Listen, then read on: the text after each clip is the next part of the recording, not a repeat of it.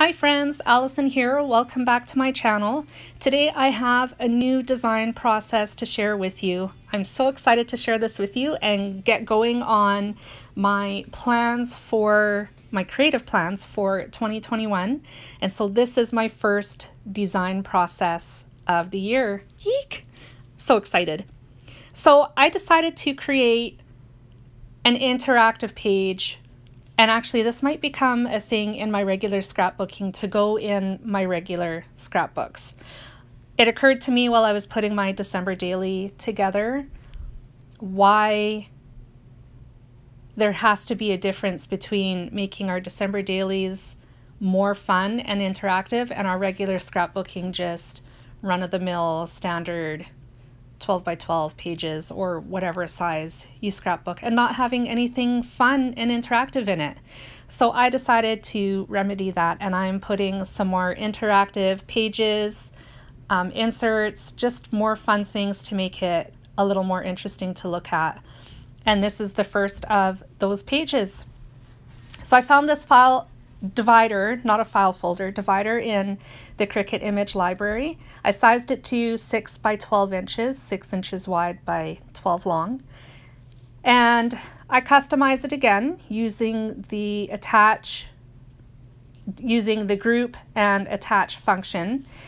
All those little hearts in the background of the file are not actually part of the file. I created that myself and customized it.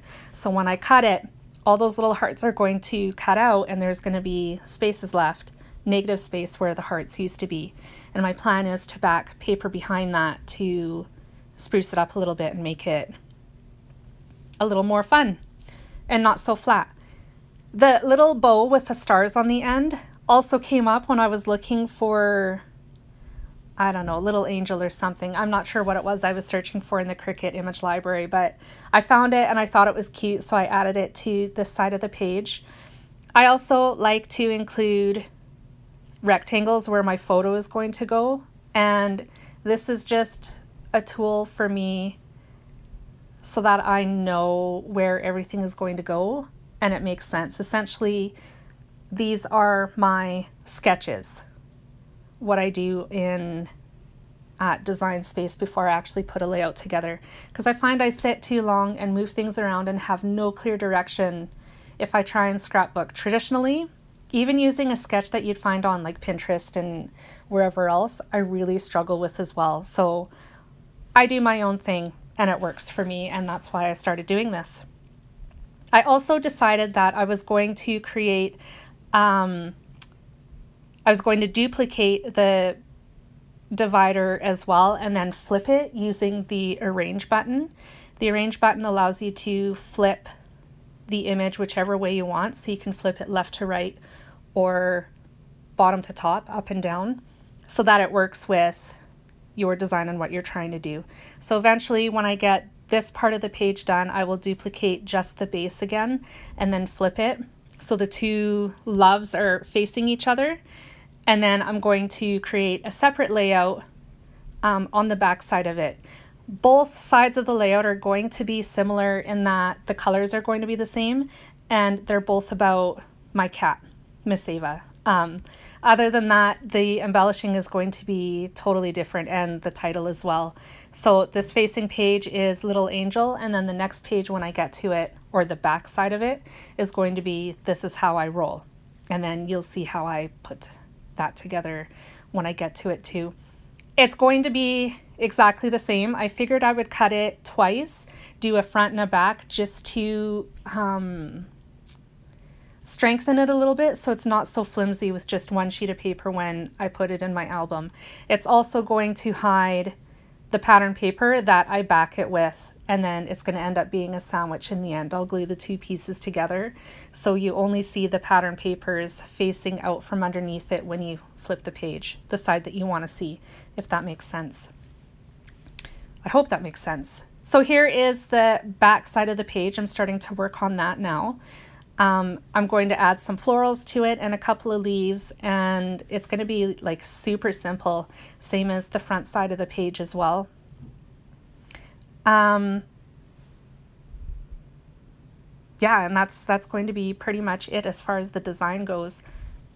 I wanted to know, as far as design process videos goes, what is your preference? Would you like to see the design process and the scrapbook process together in one video, or one following the other in two separate videos?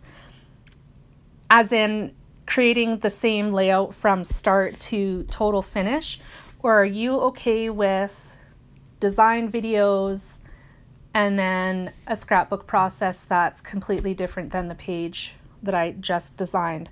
The reason I ask is because in my own personal scrapbooking, I have designed further ahead than I've actually got scrapbooking done, if that makes sense.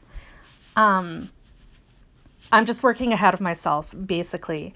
And so I get the designing done because it takes a lot less time to design than to actually create.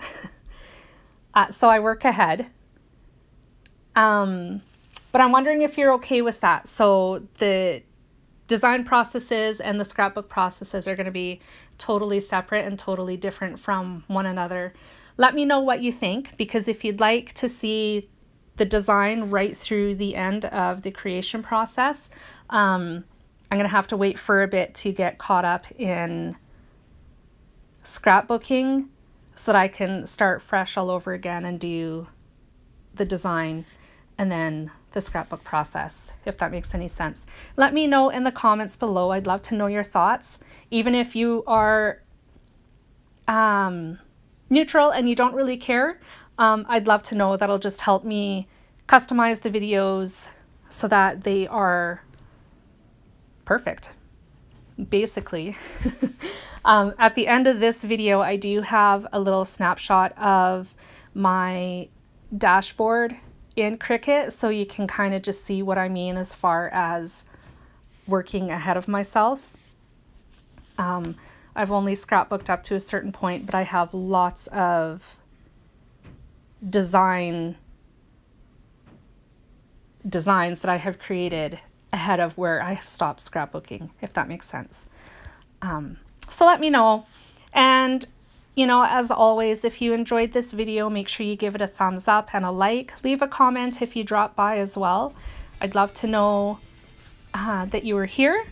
And if you don't want to miss anything from me, make sure you hit the subscribe button and that little bell so you'll be notified every time I post a new video. Thank you so much for joining me today. I hope you enjoyed my design process, and I will be back again soon with a new video. Take care, guys. I'll see you again soon.